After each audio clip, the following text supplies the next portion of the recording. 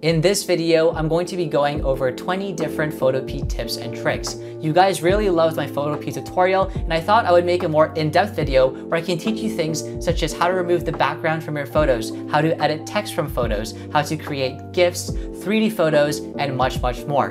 Now, I know I haven't uploaded in a couple of months, and I'm really sorry for that. I've had a couple of stomach issues and haven't been able to make videos, but now that I'm feeling a lot better, I'm really excited to start uploading again. Now, if you guys want to see more Photopea videos or photo editing videos, be sure to let me know down below in the comments. And with that being said, let's get started.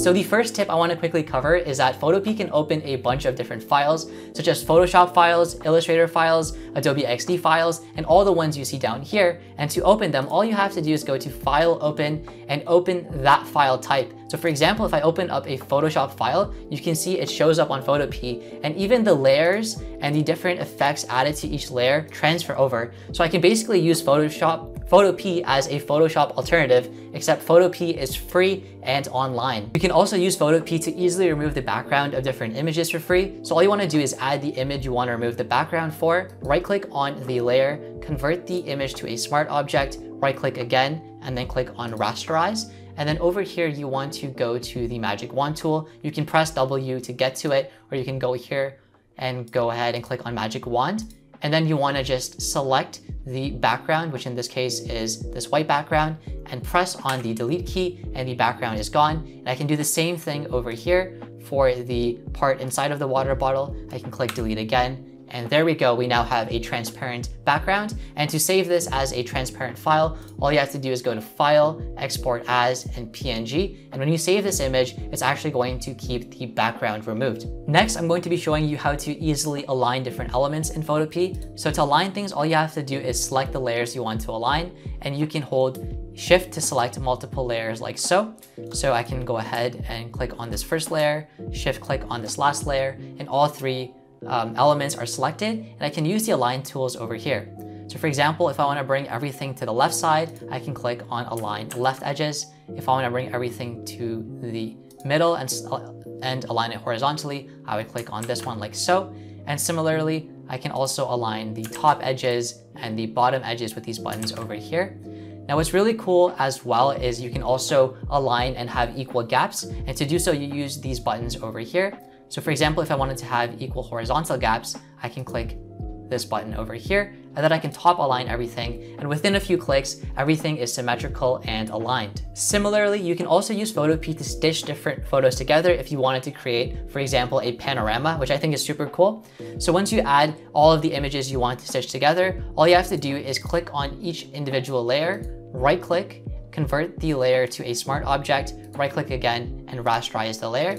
And I'm just going to do this really quickly for the second one as well.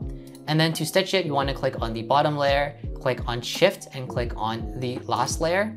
So in this case, I only have two images, but it'll select all of the layers, and then go to Edit, and then over here, click on Auto Align, and it will auto align your photos. Now, you can also turn this into one layer and blend together the lighting as well by going to Edit, and then Auto Blend, and now it's going to turn it into one image. Now, if you want to remove the rough edges, you can of course crop the actual image like so. Or what you can do is use the eraser tool to erase it. But as you can see, it's stitched together the two photos. Another nifty trick is learning how to clip different photos. So say you wanted to create text that actually doesn't have a certain color, but the photo is the color of the text, or the photo takes the background of the text. And if that doesn't make sense, I'm going to show you how to do it right now. So I've added this photo of a sunset, created a new layer, and then I'm going to create some text. So for example, I can create Ziovo like so, and I'm just going to make it really large, like so, and I'm going to move it over here. Now, if I want this sunset background to become the background of the actual text, all I have to do is take the text and move it below the photo background. Then I go to the layer with the actual photo, I right click on it, and then I click on clipping mask. And as you can see now, the Ziovo text is taking on the background of the sunset. And you can use this to create really cool banners or other types of, creatives. Photopea can also be used to remove different blemishes and imperfections. Now, I think everyone's beautiful just the way they are, but you can use this feature if you want to. And all you have to do is go over here and go to the spot healing brush tool. And then you're going to click on Alt and click on the part of the skin that doesn't have the blemish to get the baseline. So I'm gonna press Alt and click over here to get that color. And then what I can just do is I can just drag over the blemish like so. And as you can see, it removes the blemishes and takes the color and consistency of the skin that we defined earlier. So I'm just going to make this a little bit larger so you guys can see it.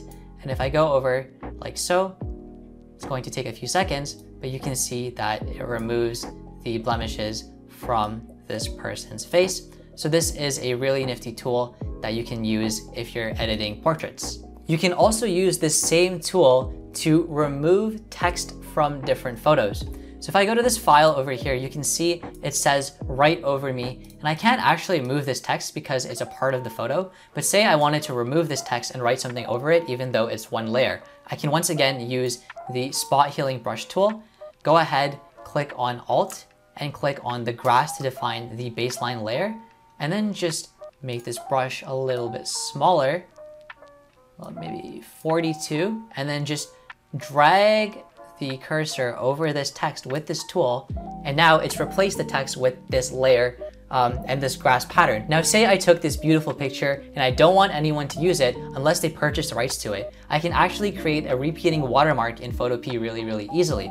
So all you want to do is go ahead and add in your watermark, and if you don't have a watermark, you can also use text. So I'm just going to make this Z, and I'm just going to rotate it a little bit and make it a little bit larger, like so. I think this is a good watermark to have. And then what I can do is rasterize the layer. So you want to right click on the layer, convert to smart object, right click on the layer, rasterize. Then you can go to filter, other, which is right over here, and click on repeat. And as you can see, it's already repeated everywhere. But you can also adjust settings such as the scale. So I'm going to just make it a little bit larger. You can change how much the rows have each element shift over as well.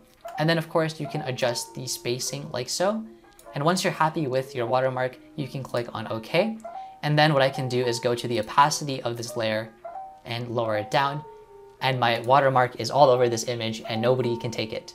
Next, I want to cover all the different effects you can access through blending options. And I did cover blending options in the full tutorial, but I think it's really important to cover here as well. So all you want to do is pick a layer you want to add a bunch of effects to, right click on the layer and go to blending options. And here you can do a ton of different things. For example, I can add a stroke to my text like so, and then edit the type of stroke. So for example, say I wanted to add a black stroke, I can just do that.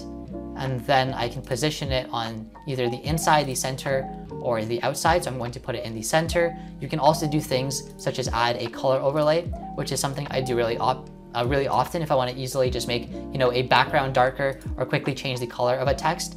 Now, one other feature that I use a lot is the gradient overlay to make the text shiny. So for example, you can go to gradient overlay, you can have the default black to white gradient selected, or you can even edit it by clicking on it and then double clicking on these markers and changing the colors, and then dragging these markers to change the strength of each color in the gradient, and click OK. But I just use the default black and white one. And if you just change the opacity to anywhere between 10 to 20%, your text has this really nice shine. And another blending option that I'll quickly go over is the drop shadow. So if you want to select drop shadow, you can actually add a shadow to your text. And usually I like to keep the opacity around 60 to 70. And you can move the different spreads and sizes, and it adds a nice shadow to your text, which really makes it pop, especially in thumbnails. Now, even though Photopea is an online tool, you can add custom fonts to Photopea really easily. And so first you want to find the font that you want to add. And I like to use the font to find a bunch of different fonts. And whatever file you download, you want to make sure there's either an OTF file or a TTF file. So for example, if I open up this one, there's both the OTF and the TTF. And once you have the font that you want to add, all you have to do is go to File, Open, And then what you can do is you can just open the actual, font file, and it's going to ask you if you want to add it to the local storage. You click OK, and the font has been loaded. And then if I go into the text tool and I scroll to the bottom, the font should actually be right there. So for example, I just installed Power Breakfast and it's right here. And then I can just type with this custom font like so, and it's been added to Photopea. Similarly, you can also create custom shapes in Photopea if, just a square or circle won't suffice. So for example, I could actually create a shape that mimics this Apple logo. And to do that, I just need to go over here into the pen tool or press P. You want to make sure shape is selected, and then you can choose your fill and your stroke. Now, usually when I'm creating something like this, I want to make the opacity of the layer a bit lower, just so I can see the layer underneath, which in this case is the Apple logo. And once I'm done, I'll put it back to 100. And basically to use the pen tool, all you have to do is click to create different points like so, and the points connect together. Now, if you want to create curves, all you have to do is click and hold like so, and then drag while you're still clicked down, and then let go. Now, one thing you'll notice is that if you click again, the curve will automatically follow through. So what I usually do is I'll click and drag and create my first curve, and then I'll click on the Alt key, click on this middle point over here to remove the anchor, and the next point will also start off straight, and I can customize the curve again, which I find is easiest to use when creating custom shapes. And so to apply this for the Apple logo, I can start over here at this point, and then I can click in the middle over here, drag to match the logo, and I'm just going to turn the opacity down so I can see underneath. Then I'm going to press Alt and click on the middle to remove the anchor point. Then I'm going to click over here and create another curve that matches like so. And of course, this is a very rough job. Click Alt again, and I can just trace the entire image like so. So as you can see, with the pen tool and just the pen tool, I was able to recreate the Apple logo. I can just also increase the opacity. And this took about a minute or two, which is super, super nifty. Now you can also use Photopea to create gifs, which is amazing. And to create gifs, all you have to do is have your background layer and then add whatever elements you want animated. Now, what you have to make sure is you know where each frame is going to go. And in this case, I'm going to make a gif of an eagle flying over these mountains. So what I'm going to do is I'm going to go ahead and name this, bird. And then what you want to do is for each frame you want animated, you want to make sure the layer has underscore a underscore before the actual name of the layer, like so. And then I'm going to create a layer of the bird for each frame that I want. So I'm just going to go ahead, right click, duplicate layer, right click, duplicate layer. And now I have 3 bird layers. And of course you want the first frame at the bottom and each additional frame on top. And then I'm going to move these frames around. So the middle frame, I want the bird to be over here like so. And I'm going to just also make sure that the bird is tilted a little bit like that. And then the third layer, I want the bird over here. So it's kind of just flying over. It's not the best GIF, but it'll get the job done. And so now we have our different frames. They're properly named as well. And in terms of the animation speed, the default frame duration is 100 milliseconds. But if you want to change it, you can also go into the layer, double click on the layer name, add a comma, and add the duration of the frame as well. So for example, if I want to make it 125 milliseconds, I would do comma 125 like so, but I'm just going to keep it at 100. So once you have all of your animation layers ready, you want to just select them all by holding shift. Then you want to go to layer, go to animation, and click on make frames. And it's going to create your frames like so. And now what you can do is go to file, you can go to export as and export it as a GIF. And as you can see, the animation is now created. And here you can also change the speed if you wanted to. And then you can click save and your GIF is ready to go. You can also use Photopea to create 3D photos, which is super cool. Now 3D photos can be used on platforms such as Facebook if you want to make it your banner. And to make a 3D photo, essentially what you have to do is create a depth map. And so to create your depth map, all you have to do is import the photo that you want to make 3D. And then what we're going to do is we're going to actually just duplicate the layer, and we're going to use the second layer to create the depth map.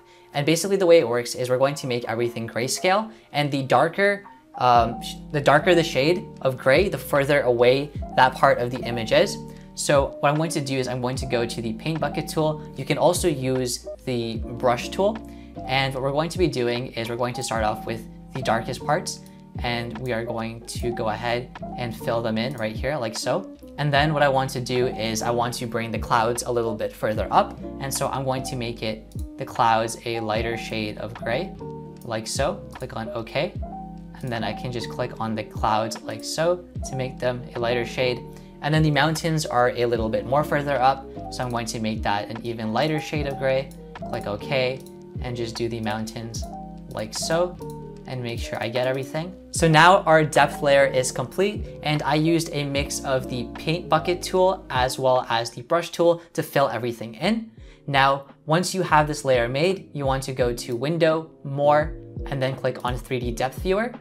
And then what you want to do is you want to click on the eye icon to remove the depth layer, and then click on Load Color, and the color is going to load. And then you want to select the depth layer so it shows again, and then click on Load Depth, and it's going to properly load the depth of your image like so. So as you can see, based on the depth map we made, we now have this 3D photo of the landscape. Now to save this, all you want to do is save the background image as its own file, and then save the depth layer as its own file as well. Now, when you download both of your images, you want to make sure they have the same file name, but the depth photo also has underscore depth at the end of it, and then you can click OK. And then once you have both of those photos saved, you can upload them onto Facebook together, and it's going to create your 3D photo. Next, I want to go over a few shortcuts that will make editing in Photopea a lot easier. So the first one I want to go over is the ruler. So if you press Ctrl R, you can actually have a ruler show up. And then what you can do is click on the ruler and drag out to create different guidelines. So this is really useful if you want to edit and make sure that like different elements are aligned. If they're not the same element, or if you want to, space out everything evenly or have certain distances between your files, you can use the rulers. And to get rid of the ruler or to edit a ruler line, all you have to do is click on Control, and then you can use that to move the rulers that you've already added, and you can get rid of them like so.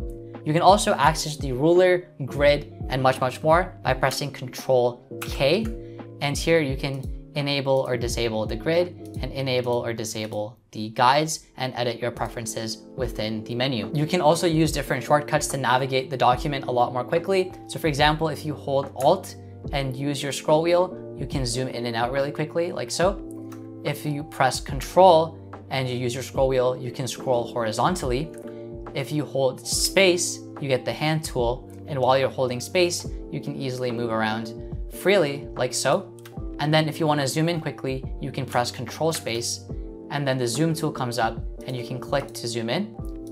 Now, once you have this zoom cursor selected, you can also right click and zoom out, or you can click Fit the Area or Control 0 to get to fit the area, and the document will become the perfect size for your monitor. So these shortcuts are really helpful for navigating around Photopea. Another useful shortcut is knowing how to get to the free transform tool really quickly. So all you have to do is press Alt Control T, and the free transform tool will be applied to whichever layer is selected, and then you can freely change the shape and the perspective like so.